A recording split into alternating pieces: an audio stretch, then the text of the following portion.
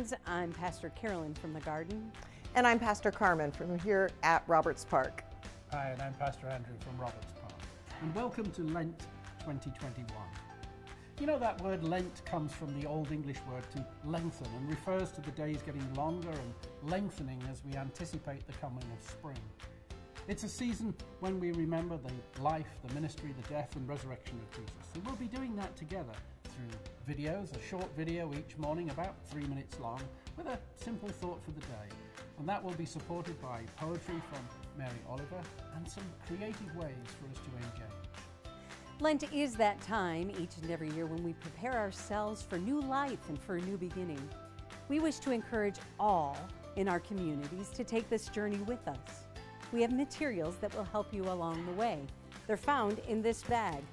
Let's take a look at some of the items you'll need for this first week and throughout Lent. We have a devotional, a journal with poetry, a candle. These items you'll use every day. For the first devotional, you'll need ash, the tattoo, and the bag, as it's Ash Wednesday. The other items in the bag, well, you can set those aside for later use. We encourage you to create a sacred space to share in prayer, reflection, and meditation. You might even consider adding other materials for creative expression if you wish.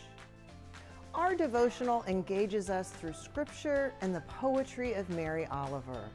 So grab your favorite Bible, find a sacred space, and join us on this journey of refreshment as we journey together towards Easter.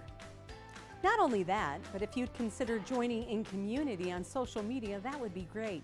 Perhaps you create a sacred space that others could learn from, and we can share together on this journey towards Easter.